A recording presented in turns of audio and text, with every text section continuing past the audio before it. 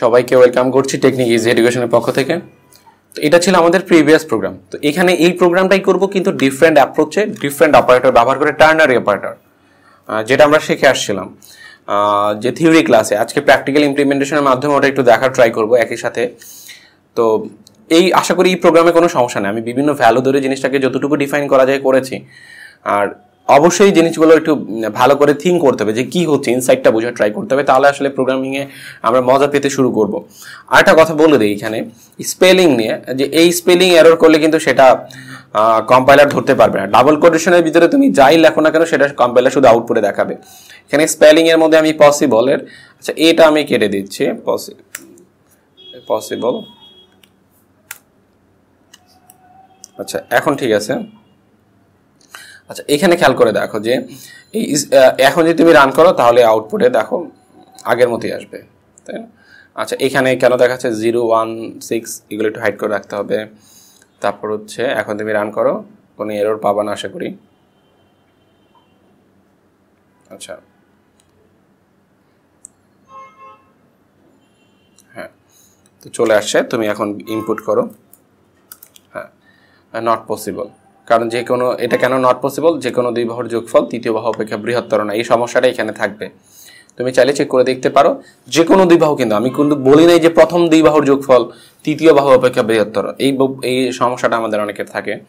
আচ্ছা এখানে দেখো, এখানে আমরা যে কাজটা করতে পারি, এখন এই পুরো জিনিসটাকে আমরা এখন টার্নারি অপারেটরে কনভার্ট করে দেব। তো এখানে এই মেসেজটুকু রাখি, এখানে আর ইফ এইগুলো ব্যবহার করবো না, পুরোটাকে টার্নারি অপারেটর। আচ্ছা এই কন্ডিশনটা আমি রেখে দিচ্ছি, না আবার লিখবো। আচ্ছা আমি আবার লিখছি, সমস্যা নেই, সব কিছু কেটে দিচ্ছি, একদম মেইন ফাংশনের ভিতরে সব কিছু কেটে দিয়ে আবারও লিখছি আমি।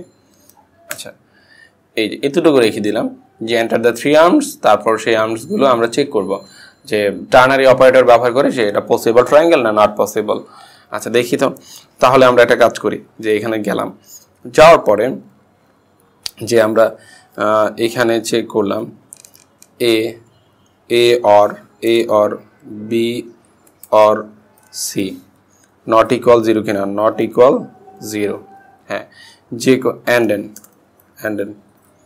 যে কোনো দুই বাহুর যোগফল এ, এখন আর জিনিসটাকে আশা করি বুঝাতে হবে না, এ আর সি এর যোগফল তৃতীয় বাহু অপেক্ষা বৃহত্তর, তৃতীয় বাহু এখন সি। তারপর হচ্ছে আমরা যে কোনো দুই বাহুর যোগফল, যেমন এ আর হচ্ছে ধরো এ আর বি এর যোগফল সি থেকে বড় হইতে হবে। আর একটা ব্যাপার বাকি আছে, ধরো হচ্ছে আচ্ছা অ্যান্ড এখানে যদি বি, তো বি প্লাস, এখানে খেয়াল করে দেখো এখানে আমরা একটা তৃতীয় বাহু বি ব্যবহার করছি, এখানে সি ব্যবহার করেছি, তো আমাদের তৃতীয় বাহু হচ্ছে এ ব্যবহার করা বাকি আছে। তো এখানে হবে বি আর সি এর যোগফল তৃতীয় বাহু এ, তাই না? তো যে কোনো দুই বাহুর যোগফল তৃতীয় বাহু অপেক্ষা যদি বৃহত্তর হয় তাহলে ব্যাপারটা হবে কি পসিবল ট্রায়াঙ্গেল, মানে আমরা ট্রায়াঙ্গেল পসিবল। যদি এই পুরো কন্ডিশনটা মেনটেন করে চলে তাহলে আমরা দেখাবো। আমরা কিন্তু এখন টার্নারি অপারেটর ব্যবহার করে করবো। তার মানে টার্নারি অপারেটরের মধ্যে কি ছিল, কোশ্চেন মার্ক, এই যে কোশ্চেন মার্ক। প্রথম এক্সপ্রেশনটা কি ছিল, প্রিন্টএফ। আচ্ছা আমি একটু নিচে লিখছি, কোনো সমস্যা নাই। যে প্রিন্টএফে হবে কি, প্রিন্টএফের প্রথম এক্সপ্রেশনটা থাকবে কি, যে possible triangle, possible triangle, TRIANGLE possible triangle. তারপর হবে কি কোলন, কারণ টার্নারি অপারেটরের সিনট্যাক্স আশা করি মনে আছে, যে তারপর হবে কি প্রিন্টএফে PRINTF, printf not possible not possible triangle, TRIANGLE triangle, not possible triangle, possible triangle. তারপর কি সেমিকোলন। তারপর এখন কন্ট্রোল এস দিয়ে সেভ করবো, এখন রান করো, সেম কাজটাই আমরা করতে পারলাম। আচ্ছা এখন ভ্যালু দিই 1, 4, 6, হ্যাঁ নট পসিবল ট্রায়াঙ্গেল। আর অন্য কোনো ভ্যালু দিয়ে দেখতে পারো। আবার রান করছি, ধরো হচ্ছে 34, তাই না, 63। এখানে দেখো যে কোনো দুই বাহুর যোগফল তৃতীয় বাহু অপেক্ষা বৃহত্তর না, কারণ 34 আর 3 যোগফল আসলে কখনো এ থেকে বৃহত্তর না, 67 থেকে বৃহত্তর না, এটাও নট পসিবল। তাই না? আরও ভ্যালু দিয়ে দেখতে পারো, তার মানে হচ্ছে 3 6 8 ধরো হচ্ছে 9, এটাও নট পসিবল। কারণ কি দেখো তো, 6 আর 3 9 হয়ে যায়, 9 কখনো 9 থেকে বড় না। তাহলে তুমি এইভাবে চেক করে দেখতে পারো, যেটা কন্ডিশনটাকে মেনটেন করবে তাহলে সেটা হবে পসিবল ট্রায়াঙ্গেল, যেটাকে মেনটেন করবে না সেটা হবে নট পসিবল ট্রায়াঙ্গেল। যে কোনো একটা 0 দিলেও অবশ্যই সেটা কি হবে, নট পসিবল। দেখো নট পসিবল, তো নট পসিবল জিনিসটাকে আমরা মেসেজ দিতে পারছি। এই টার্নারি অপারেটরের এটা কি ছিল, সিনট্যাক্সটা কি ছিল, আমি একটু জাস্ট নিচে একটু লিখে দিচ্ছি সিনট্যাক্সটা। আবার ওইখানে আমরা কি ব্যবহার করছি, প্রথম হচ্ছে এই কন্ডিশনটা ব্যবহার করছি, এটা হচ্ছে এক্সপ্রেশন 1। তাহলে যে কন্ডিশনটা আমাদের সিনট্যাক্সটা ছিল এই যে এক্সপ্রেশন 1, তারপর কোশ্চেন মার্ক, তারপর ছিল আমাদের কোশ্চেন মার্ক, হ্যাঁ এই যে কোশ্চেন মার্ক, তারপর এক্সপ্রেশন 2, তাই না?